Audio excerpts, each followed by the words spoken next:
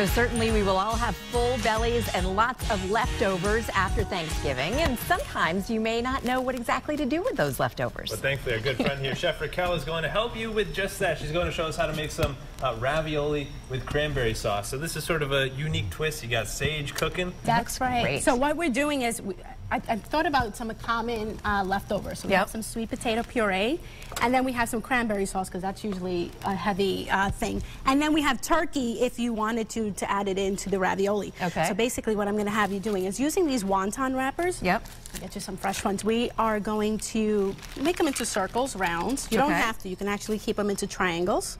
I've never made ravioli Awesome. before. Well, this is a cheat. This is how you do it? Okay. Yeah. So you're going to press hard, Okay. and then you can cut around and just pull. Okay. And that comes across nicely. All right. You. Yeah, she's doing her You're thing. coaching her up. She's I'm like trying here. Huh? I'm a pro. In here, we have some sweet potato puree, and then you can take some ricotta cheese and give that. So we're whipping this up. Yeah. Cool. Put a Yeah, little so more this is cheese. really like a hodgepodge of all of your typical ingredients, right? Yeah, exactly. And if you wanted to go the meat route, you can definitely add some turkey as well.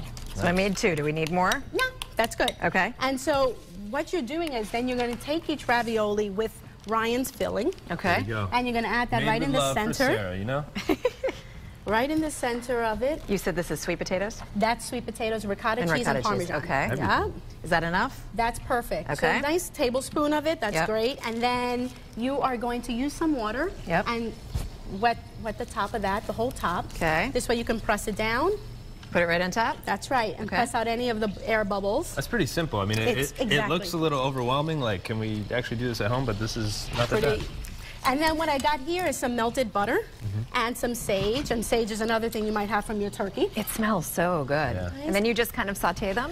You saute it until it gets nice and brown, and you see in the bottom of the pan all the brown bits that kind of come from the butter. Yeah. So it gives a nice nutty flavor without having to do anything that hard. And then you have cranberries too. What's going on with the cranberries? So the cranberry sauce, it's either you make it, homemade, or you're using one that's in a can, Yep. whichever one works. If you get the berry one, it's nice because you have some texture, and you loosen it because otherwise it's like really jelly. So you can add some apple cider or chicken stock or even water to kind of make it more sauce-like. Yep. And if this isn't your thing, like, using cranberry sauce, you can swap it for maybe turkey gravy that you have left over. And you can change the inside as well from sweet potato to maybe mashed potatoes, whatever you have. The idea is just to continue to use something that you have on hand. It's nice, too, to have it be different than the Thanksgiving meal. I mean, it's like the pasta, like the ravioli. It's really a contrast. Exactly, and changing it up. And then, I mean, there's nothing wrong with leftovers the next day. Sometimes that's the best. Right. Yeah. But then after a couple of days, it gets kind of a little old. boring. So anyway, the finish, beautiful job. That's awesome, right? Good Chef job. Sarah, We're excelling in the kitchen this week. Do you need a sous chef or something? You have any dates coming up or You what? did a great job. It was great. I think one of the cool things, we have about a minute left. You do so much good work here in the community.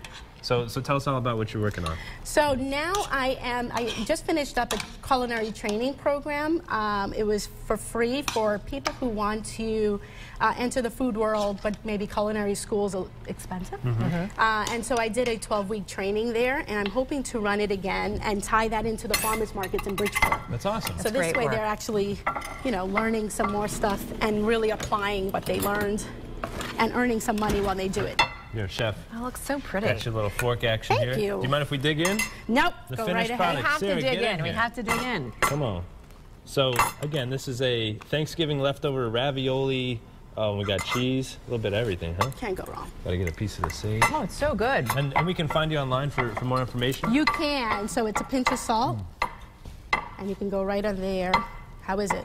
It's awesome. really, really good. I dig it. All right, well.